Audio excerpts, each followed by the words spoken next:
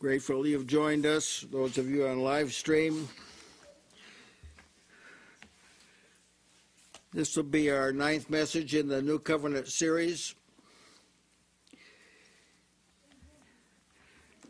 A unilateral covenant. This is a very important subject and perspective. I've never really heard anyone other than myself preach on this. It doesn't mean no one has. I'm just saying that I haven't heard of them. Unilateral covenant means it's one-sided. It's not a two-sided covenant. The old covenant was two-sided. You do this, God says, I'll do that. That's not the way. That's not the manner of the new covenant. From the standpoint of language, the new covenant is a contract or a bond or a pact or a transaction. But from the standpoint of God, it's a promise. It's a pledge. It's a declaration. It's a resolution. It's a prophecy. It's a revelation. It's an annunciation. It's a promulgation.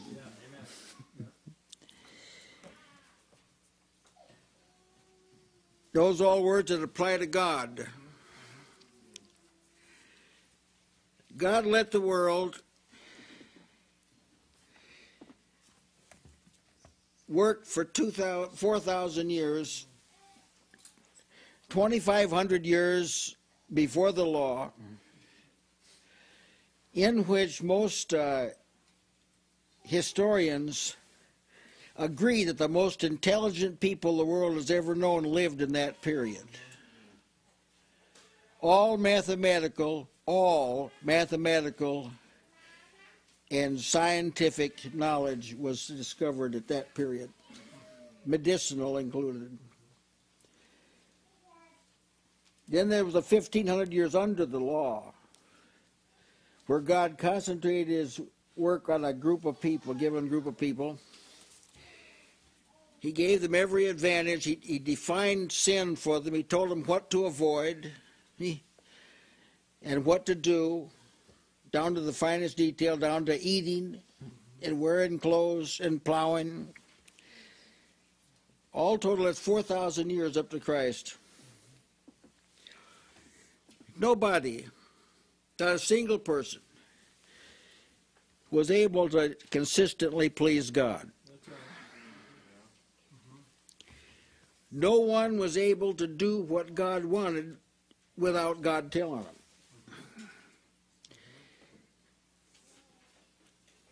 So we should learn from that not to try and please God by routines and procedures and methodologies and this sort of thing. Man doesn't have the capacity to figure it out. That's right. First 2,500 years tells you that. And it doesn't make any difference how many directions you give humanity. It doesn't make any difference how many you do. They still can't do it. Amen. All self-help claims notwithstanding. So unilateral is in that context. One-sided, non-reciprocating. What God does in Christ does not depend on what you do. That's right. And you want to understand what I'm saying now. Unilateral is a contract or engagement by which an express obligation to do or forbear is imposed on one party. That's what a unilateral covenant is.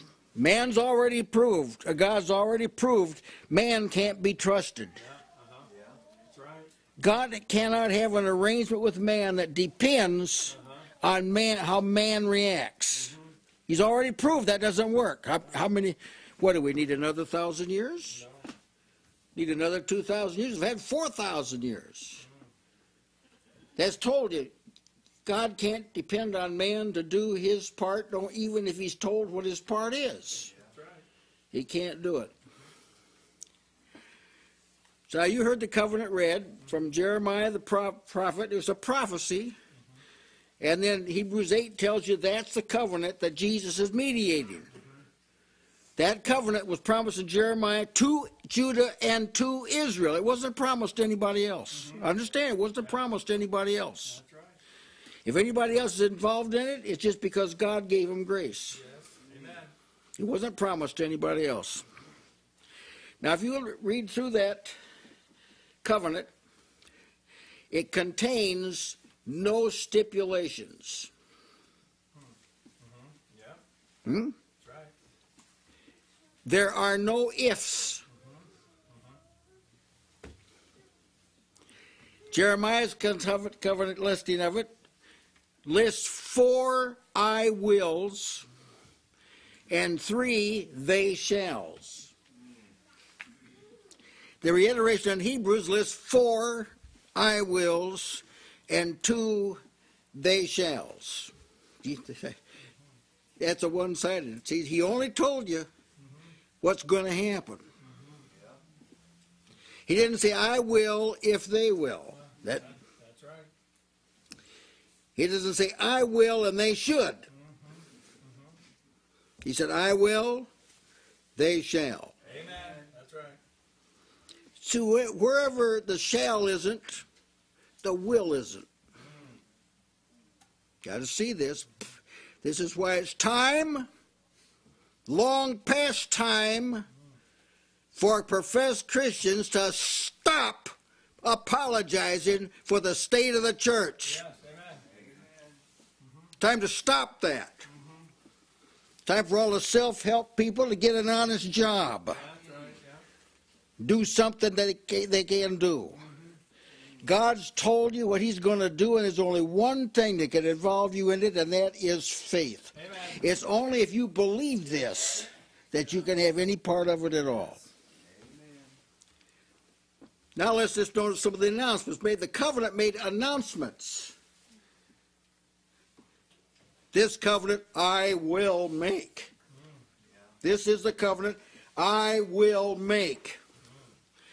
I will put my laws into their minds. See the nature of the covenant. This is not how the old covenant was phrased. The old covenant said, thou shalt not, thou shalt not, thou shalt not, thou shalt. See? I will write my laws in their hearts. See? Amen. It's one-sided. I will be to them a God. They shall be to me a people. They shall not teach every man his neighbor, every man his brother, saying, know the Lord. They won't. They shall all know me, from the least to the greatest. I will be merciful. Their unrighteousness, their sins and iniquities will I remember no more. See, that's the entirety of the covenant that I just stated there. The entirety of the covenant is one-sided. Yes. Now let's look at the basis of the covenant. How God can have an arrangement like this. It centers in a person, not in men meeting a requirement. That's the difference. See, that's the difference. The first covenant, the old covenant, didn't depend on Moses. See? Depended on the people. This covenant is unilateral, one-sided, and God is dependent on a person, but it's not from us. Yeah. Amen. Isaiah 42 and verse 1 and 2, 1 through 6, is a prophecy about Christ, and God refers to Christ as his servant. Here's what he says. Behold my servant, whom I uphold, mine elect. That's just one-sided all so far. In whom my soul delighteth. I have put my spirit upon him. He shall bring forth judgment to victory. He shall not cry, nor lift up, nor cause his voice to be heard in the street. A bruised reed shall he not break, and a smoking flax shall he not quench. He shall bring forth judgment on the truth. Now, notice the difference between this and the Old Covenant. You've got to see this. This is not like the Old Covenant. He shall not fail, nor be discouraged, till he have set judgment in the earth, and the isles shall wait for his law. Thus saith the Lord God, thus saith God the Lord, he hath created the heavens and stretched them out, he that spread forth the sun, and that which cometh out of it, he that giveth breath unto the people upon it, and spirit to them that walk therein. I, the Lord, have called thee, as the servant, in righteousness, and will hold thine hand, and will keep thee, and will give thee for a covenant. Yes, amen. I will give thee, this is the Messiah, this is Christ. I will give thee for a covenant to the people and for a light to the Gentiles. So this depends upon a person, but it's God's servant, Amen. not us. You've got to decide in yourself whether Jesus was faithful or not. At some point, every person has to make this choice. Do I believe Jesus is faithful or not? Yeah, amen. Backsliders don't believe this. People that fall into sin over and over and over and over, they don't believe this. God said he'll not fail. He'll not be discouraged. See, at some point, people have to believe this. Then they can be part of this unilateral covenant. And he will affect the people. Those first 6 verses I read about, the next verse says, I'll give him for a covenant of the people and a light to the Gentiles, in order to open the blind eyes. That's what he's going to do. I'm going to do this so he will open the blind eyes and bring out the prisoners from the prison, and them that sit in darkness out of the prison house. God's telling you, this is what I'm going to do. If you're in Christ because that's what he did. Amen. His servant, whom he appointed, opened up your eyes and delivered you. Amen. And if there's somebody whose eyes aren't open and they aren't delivered, they've had a bad attitude toward Jesus, no matter what they say. That's right.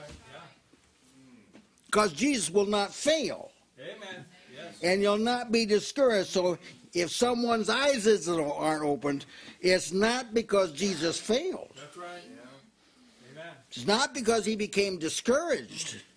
It's because they rejected the Lord's Christ, and somebody's got to tell them that. Yeah. Amen. That they be convicted of sin. Now Christ's blood ratifies the covenant. Seals it, because the covenant God is ratifies, seals, finalizes a covenant with blood. Under the law, it was prefigured by animal blood. Moses took the blood of animals, he sprinkled the book that contained the words of the covenant, and he sprinkled the people. And that people said, we'll do everything God said. That was the covenant. That was the agreement, see?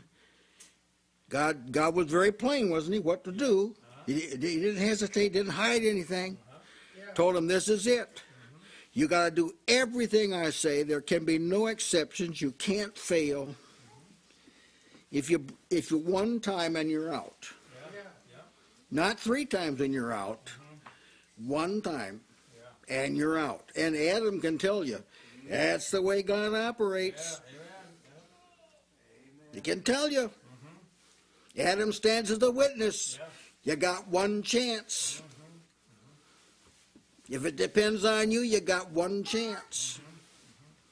And the first chance he got, Adam sinned. See? I'm good news to me that this is a different kind of a covenant.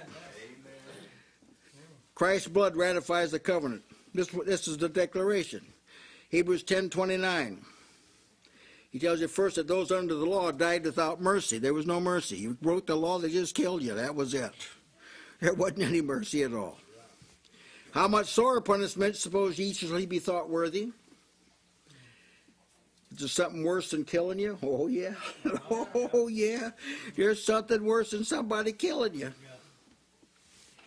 How about much sore punishment suppose ye shall he be thought worthy who have trodden underfoot the Son of God and have counted the blood of the covenant wherewith he was sanctified an unholy thing, and had done despite to the Spirit of grace as testifying of the blood. See, God will not overlook that. You say, can he be forgiven? He's got to seek it aggressively. Amen. It may be God will give him repentance. Hebrews 12:24, to Jesus the mediator of the new covenant, and to the blood of sprinkling that speaketh better things than that of Abel. Now, there's a lot of disagreement among people about some of these recovery programs, I understand. But I have a question for the people that are devoted to recovery programs, including an Alcoholics Anonymous and everything that's based on it. What kind of blood do you use? They owe us an explanation. Don't they owe us an explanation? God has told us any agreement between God and men, it's got to be ratified by blood. You can't tell people I base these on the Beatitudes, and if you can do them, you'll be here. You can't do that. That's right. To have a system that works, it's got to be based on blood. Now, so what is the blood of this 8-step and 12-step? What is it? Where's your blood? You also answer those of us who are in disagreement with you. Don't criticize us. Tell us about the blood. Tell us if God will let Christ's blood make your program work. Is there anybody on earth that's foolish enough to believe that? That the blood of God's Son could be applied to another program because only his blood has power. Sanctifying power we're talking about. Hebrews 13:20. Now the God of peace that brought again from the dead the Lord Jesus Christ, that great shepherd of the covenant, that great shepherd of the sheep, through the blood. See, Jesus was brought back even through the blood. That's right. Through the blood of the everlasting covenant. Amen. This establishes now that this unilateral covenant, but God, he can do this because it's based on the blood of Christ. Yes. He can do this because the servant who's going to activate it is his own Son. Yes. Now, I want to make a point here, because I've heard people say this quite often. Jesus did not keep the law for us. And if you thought he did, you're just wrong. That's all. So I'm going to take a moment here to substantiate this. Jesus did not keep the law for us. Now, it's commonly taught, and I think it's just taught because somebody heard somebody say this, that we couldn't keep the law, so Jesus kept the law for us, and then we get the credit for Jesus keeping the law. That's not true. Amen. Now, when it comes down to what Jesus did for us, it's spelled out. We don't want to have to guess at this. So I'll just take some time and read what Jesus did for us. And it wasn't keep the law. He didn't obey for you. That's right. Yep. Amen. Romans 5:8. God commendeth his love toward us in that while we were yet sinners, Christ died for us. Yeah, there it is. It tells you. Romans 8:32. He spared not his own Son, but delivered him up for us all. Romans 8:34. Who is he that condemned? It is Christ that died, yea, rather is risen again, who is even at the right hand of God, who also makes intercession for us. 1 Corinthians 5:7. Purge out therefore the old leaven, that ye may be a new lump, as ye are unleavened, for even Christ our Passover is sacrificed for us. There it is again. 2 Corinthians 5:21. God hath made him, Christ, to be sin for us, that we may be made the righteousness of God in him. Galatians 3:13, Christ has redeemed us from the curse of the law, being made a curse for us. For it is written, cursed is everyone hanging on the tree. Ephesians 5:2, we walk in love as Christ also hath loved us and hath given himself for us, an offering and a sacrifice to God for a sweet smell and savor. That was on the cross. Yes. Yeah. Amen. 1 Thessalonians 5:10, who died for us. Titus 2:14, who gave himself for us. Hebrews 10:20, by a new and living way which he hath consecrated for us, that through the veil, that is to say, his flesh. 1 Peter 2:21, Christ also suffered for us. 1 Peter 4:1, Christ has suffered for us in the flesh. And 1 John 3:16, hereby perceive we the love of God, because he laid down his life for us. See, so he didn't do the obeying that we were intended to do. That's right. Amen. And one of the things, everyone sees that, I trust everyone sees that. The scripture's plain about this now. Yeah. He did not keep the law for us. He did not obey, and then his obedience is transferred to your account. That's right. That's not what salvation is doing. Yeah. Amen. And secondly, it's not the righteousness of Christ that's imputed to you. Yeah, that's right. He doesn't take Christ's righteousness that was lived out on earth, as some people think, for you, and then impute that to you. No. It's the righteousness of God Amen. that's imputed to you. The gospel announces the righteousness of God. Just announced in the gospel. And Romans 3:22 tells us the righteousness of God, which is by faith, faith that comes from Jesus Christ upon all and unto all them that believe. Romans 4:11, Abraham received the sign of circumcision, the seal of the righteousness of faith, which he had being not yet circumcised, that he might be the father of all them that believe, though he be not circumcised, that righteousness might be imputed to them also. It should be obviously that it wasn't the righteousness of Christ that was imputed to Abraham. It was the righteousness of God. See, God only approves of his own character. Amen. That's right. You all right? God only approves of his own character. But he had to have a man to overcome the devil and to work out redemption. So he sent his son, who's the man, That's right. Christ Jesus. And because of what he did, God imputes his righteousness, the divine nature to you. The new man, which is renewed in knowledge after the image of him that created him. That's what we're talking about here. So we're liberated from the law as a means of righteousness. That's Romans 10 and verse 4. Liberated from the law. Christ is the end of the law for righteousness. That is to say, you're not righteous because you did what God told you to do. That's not what righteousness in Christ is. Because the law required complete and total and unvarying obedience. Yeah. It didn't allow for mistakes or faults or failing, or it didn't. You sinned once, the covenant was broken, that was it. That's the kind of covenant it was. Now, actually, in Christ Jesus, the reason for making you righteousness is so you can fulfill the righteousness of the law. See? Of course, this is stated in Scripture, Romans 8, 3 through 5. What the law could not do, in that it was weak through the flesh, that is, the law depended on you. See, it was all addressed to you, and the law was no more effective than you were strong. Weak through the flesh, God sending his own Son in the likeness of sinful flesh, and for sin condemned sin in the flesh, that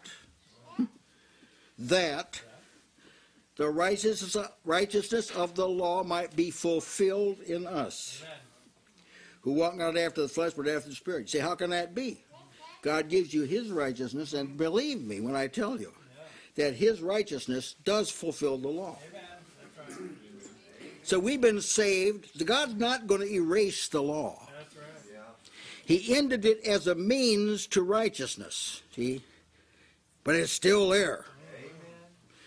And God's still not going to let anybody in who violates that law. Lawbreakers aren't getting in. Make no mistake about this. Now, you say, well, does that mean what about if we do sin? There's a provision made for forgiveness, and if you do sin, you better beat a path to God. Amen. Yeah. There's provision made for it.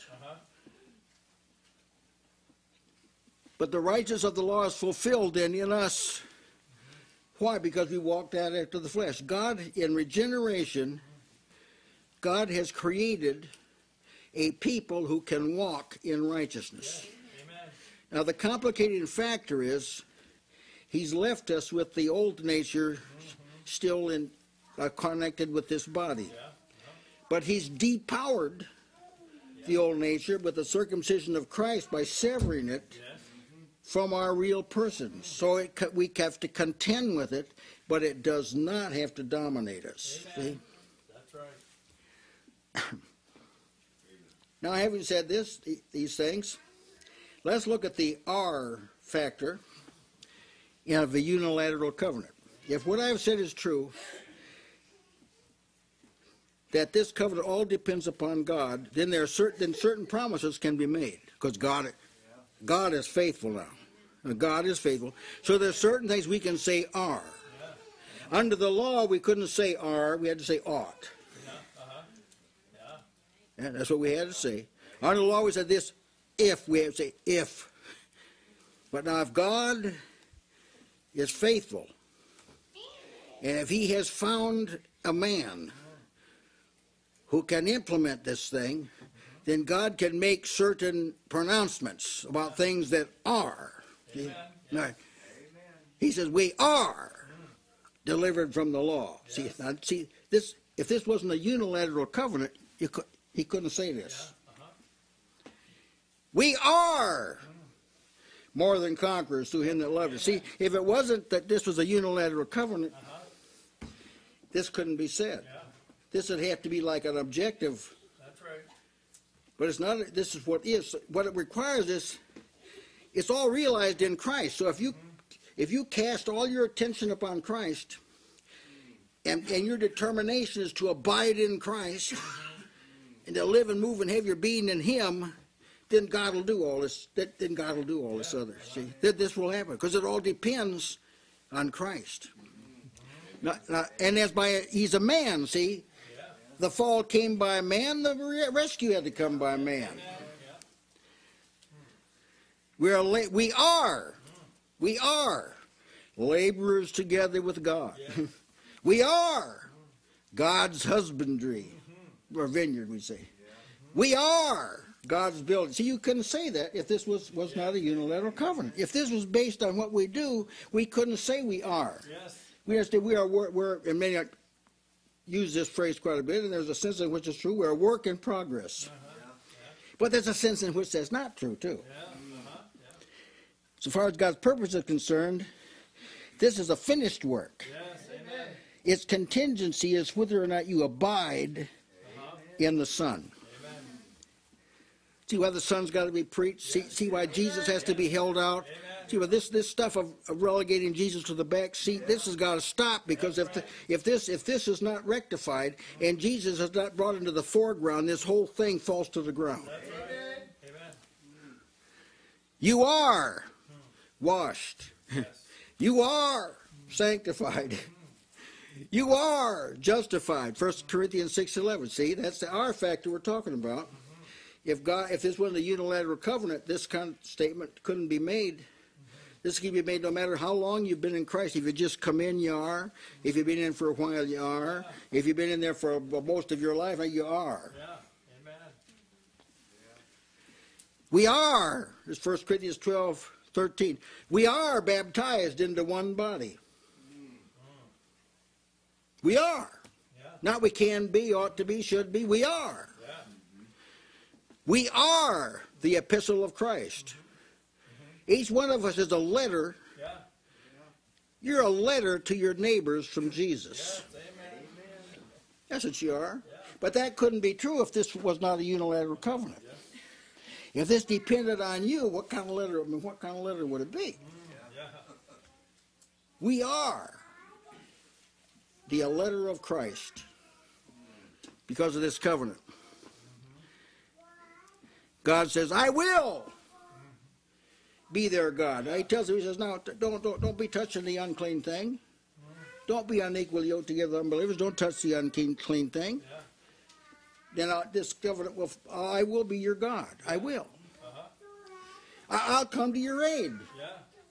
If you don't depend on somebody else, I'll handle this. Yes. Amen. Your enemies won't be what they seem to be. See, the threats that come to you, they won't be as invincible as they seem to be. I'll be your God. Yeah. See that? So how could God make that kind of a commitment if this wasn't a unilateral covenant? Because you are sons, God has sent forth the Spirit of His Son into your hearts, crying, Abba, Father. Not you can be sons. You are. See, this is not the case under the law. God loved them, favored them. Then He had to tell them, say, I'm not going to be your God anymore.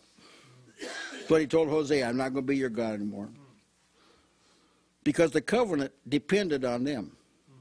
You got to see this. Yeah. New covenant does it. We are, by grace, you are saved. See, you are. This couldn't be true if this was not a unilateral covenant. We are His workmanship, created in Christ Jesus. See, that's the reason why He can speak with such certitude is because this is a one-sided covenant. And it all depends on the mediator, Christ Jesus, who is invincible. Yeah. But the only way you can take advantage of Christ is to trust Him, Amen. believe on Him, depend on Him, live for Him. Yeah. And if you do, this thing will not fail. It cannot fail. Yes. Again, you are complete in Him. Yes. Amen. God could not say to Israel, you're complete in Moses. He couldn't say that Moses was faithful in all his house, but that didn't count anything for the people. Right? Am I right? Yes. He was faithful in all of his house, but God couldn't take that and credit the people with it. That's right. You are dead, Yeah. Colossians 3:3, and your life is hid with Christ in God. Or how can that? It may not seem to you, it may not even seem to you like this is true. But if you don't know these things and depend on them, it'll sure not look to you like you're dead. It'll look like the flesh is really alive. It says if you're in Christ, the body's dead because of sin. See, if this was not a unilateral covenant, that could not be said, brother. If this thing depended on you, it couldn't be said. Now, if there's someone that thinks, yeah, but what about the unfaithful person? It's all, you lay hold of it by faith. That's the difference between law and grace. That's right. Law is by doing, faith by believing. Yeah. The law is not of faith. The law never commanded anybody to believe. Check it out and see. Yeah. Never did make a commandment that thou shalt believe. Never made such a commandment. But in Christ, the believing is the lifeline that taps you into this unilateral covenant. And you've got to fight to keep that faith. Fight the good fight of faith. Lay hold on eternal life. How are you going to lay hold on it? Because it's your effort. No, the eternal life is very real. It's out there. But you have to lay hold. And faith can do it. Fight the good fight of faith. Lay hold. You couldn't say that if this wasn't a unilateral covenant. We are Christ's house. That's Hebrews 3:6. We are Christ's house. We're his household, is what we'd say. We're his household. We're the ones he provides for. Yes. We're the ones he sustains. We're the ones he keeps from falling. We're the ones he makes to stand. See, we're the ones that have access to the treasures of wisdom and knowledge that are hidden in him. See, we're Christ's house. Now, this couldn't be true if this was not a unilateral covenant. Amen. How else could you be part of Christ's house? Pray tell. If Israel couldn't even be part of Moses' house, how could you be part of Christ's house and take advantage of all the provisions that are in Christ if this thing didn't depend on God? Yeah. Amen. It's a one-sided covenant. We are made partakers of Christ. See, there it is. Amen. Through these exceeding great and precious promises. We're made partakers of Christ, Hebrews 3:14 says. How could you be made partakers of Christ if the covenant was really between you and God? How could this be possible? Because God does not give and take. This is not how God is. He had to make this with the Son. And then he tells you, you can have the benefit of this by believing on the Son, adhering to the Son, living in the Son. You have all the benefits of the covenant that God made by himself. You have all the benefits of it through Christ. Against Hebrews 10:10, we are sanctified. See, these are factors. We are sanctified by the body of Christ, by the offering of the body of Christ. So it's what Jesus did. It's what Jesus did that puts you in. Amen. That's right. That's good stuff. I don't mind telling you. See, the fact that Christ offered his body, that's what gave you access. Under the law, you had to make a door. You had to make a door. We are a chosen generation. We are a royal priesthood. We are a holy nation. But how could this be if this covenant was not a unilateral covenant? If God hadn't decreed this and rested it all in Christ and guaranteed it all in Christ, how could these statements possibly be made? They all presume your faith in Christ and your trust in Christ, that you've been added to Christ and you're depending upon him. And then you have this statement, as he is, so are we in this world. Why is it? How is it that we're like Christ in the world? It's because God created us in all true righteousness and holiness in Christ Jesus. We're his workmanship. And he did it on the basis of what he wanted to do, not on the basis of what you did. And what he wanted to do was confirmed and validated by Christ's offering. Christ, in his offering, paid the debt that was owed to God because of sin. See, sin creates a debt to God. We couldn't pay it. Israel couldn't pay it. Thousands of rams, thousands of sheep they offered. They couldn't. Jesus paid the debt. Now God does what he purposed to do in himself because the way's been cleared to do it. So because the covenant is unilateral, one-sided, the cause rests with him. Amen. Jesus is the primary worker. Amen. God puts us into Christ, where all the benefits are hidden. We do not get credit for what Jesus did. He receives all the glory for what he did. We receive the benefits that accrue in him because we believe in him. Well, this is a marvelous arrangement, brethren. This is a marvelous arrangement. You can't satisfactorily explain this to a legalist, but you can to a believer. I tell you, when you live by faith and you hear this, it rings the bells. I have the joy bells ringing in my heart. That's what happens when you hear this. Because you know you're not up to what God requires. You know this. But God can make you up to what He requires. And He does it through Christ according to His own purpose. Amen. Brother Michael, do you have the exhortation?